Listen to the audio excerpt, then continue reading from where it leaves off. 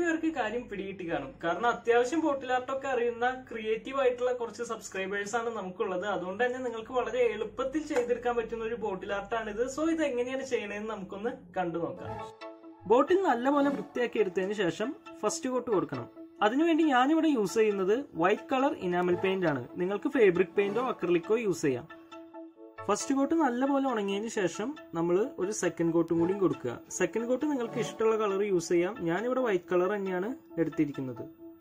മറ്റ് പെയിന്റുകളെ അപേക്ഷിച്ച് ഇനാമൽ പെയിന്റിനാണ് കൂടുതൽ ഗ്ലേസിംഗ് ഉണ്ടാവുക. അതുകൊണ്ട് തന്നെ അത് ഉണങ്ങാൻ കുറച്ച് ടൈം എടുക്കും. അതുവരെ നമ്മൾ വെയിറ്റ് ചെയ്യാം.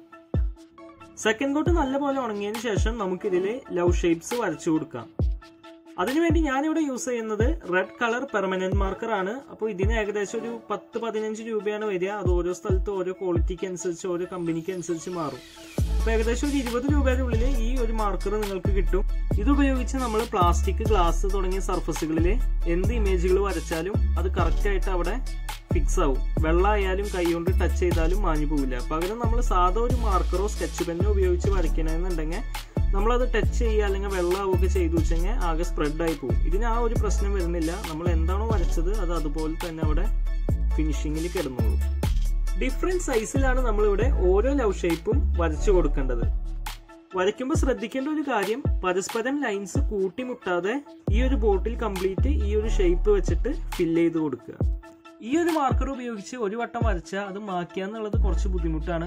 അതുകൊണ്ട് തന്നെ എന്തെങ്കിലും മിസ്റ്റേക്ക് വന്നു വെച്ചെങ്കിൽ അവിടെ വൈറ്റ് പെയിന്റ് അപ്ലൈ ചെയ്ത് അത് നന്നായി ഉണങ്ങിയതിന് ശേഷം വീണ്ടും വരയ്ക്കുക. വരച്ച ഉടനെ തന്നെ കളർ അതിൽ ഫിക്സ് ആവുന്നതുകൊണ്ട് നമ്മൾ വരയ്ക്കുന്നതിനിടയിൽ കൈ അതുമ്പോൾ ടച്ച് ചെയ്താൽ അത് സ്പ്രെഡ് ആവുക അങ്ങനത്തെ ഒരു പ്രശ്നങ്ങളും ഉണ്ടാവില്ല. ഇനി നമുക്ക് കുറച്ച് വെള്ളം ഇതിന് മുകളിൽ ഒഴിച്ചു നോക്കാം. എന്താണ് ആ ഒരു അവസ്ഥ എന്ന് നോക്കാം. അപ്പോൾ ഇത് വെള്ളം ഒഴിച്ചപ്പോഴും ഒരു കുഴപ്പമില്ല. നമ്മൾ അപ്ലൈ ചെയ്ത കളർ അതുപോലെ തന്നെ നിൽക്കുന്നുണ്ട്. വേണമെങ്കിൽ ഒന്ന് ടച്ച് ചെയ്യാം. അപ്പോൾ നോക്കുമ്പോൾ ഒരു പ്രശ്നമില്ല. കറക്റ്റ് അതേപോലെ അവിടെ ഫിക്സ് ആയിട്ട് തന്നെ കിടക്കും. ഇപ്പോൾ വാട്ടർ പ്രൂഫാണ്. അപ്പോൾ ഇത് വെള്ളം നനഞ്ഞാലും അല്ലെങ്കിൽ ഇതിൽ ചെടി വെക്കാൻ ഉദ്ദേശിക്കുന്നുണ്ടെങ്കിൽ വെള്ളം ഒഴിക്കുമ്പോൾ ഇതുമ്മ ആയിക്കഴിഞ്ഞാലൊന്നും യാതൊരു കുഴപ്പമുണ്ടാവില്ല. നല്ല അടിപൊളിയായിട്ട് തന്നെ കിടക്കും. ഞാൻ ഈ ഒരു രീതിയിലാണ് ഡിസൈൻ ചെയ്തത്. നിങ്ങൾക്ക് വേണമെങ്കിൽ ഈ ലവ് ഷേപ്പിന്റെ ഉള്ളിൽ റെഡ് കളർ കൊടുക്കാം. അല്ലെങ്കിൽ ഈ ലവ് ഷേപ്പിന്റെ പുറമേ ആയിട്ടും നിങ്ങൾക്ക് റെഡ് കളർ കൊടുത്ത് ഫില്ല് ചെയ്തെടുക്കാം. കളർ ഫില്ല് ചെയ്യാനായിട്ട് നിങ്ങൾ ഈ മാർക്കർ യൂസ് ചെയ്യണമെന്നില്ല. നിങ്ങൾക്ക് അക്രിലിക് പെയിന്റോ ഫാബ്രിക് പെയിന്റോ യൂസ് ചെയ്യാം. അങ്ങനെ നമ്മുടെ ബോട്ടിൽ ആർട്ട് ഇവിടെ സെറ്റ് ആയിട്ട് കിട്ടിയിട്ടുണ്ട്. അപ്പൊ നിങ്ങൾക്ക് ഒരാളോട് എത്രത്തോളം ഇഷ്ടമുണ്ടോ അത്രത്തോളം ലവ് ഡിസൈൻ ഇതിൽ വരച്ചതിന് ശേഷം നിങ്ങൾക്ക് ഇത് ഗിഫ്റ്റ് ആയിട്ട് കൊടുക്കാം. സോ അടുത്ത വീഡിയോയിൽ കാണുന്നതായിരിക്കും. Good bye.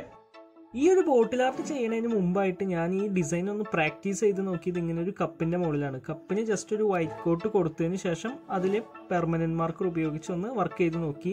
തരക്കേടില്ലാന്ന് തോന്നിയപ്പോഴാണ് ഞാൻ ഇതൊരു ബോട്ടിൽ ആർട്ടാക്കി ചെയ്യാമെന്ന് പ്ലാൻ ചെയ്തത്.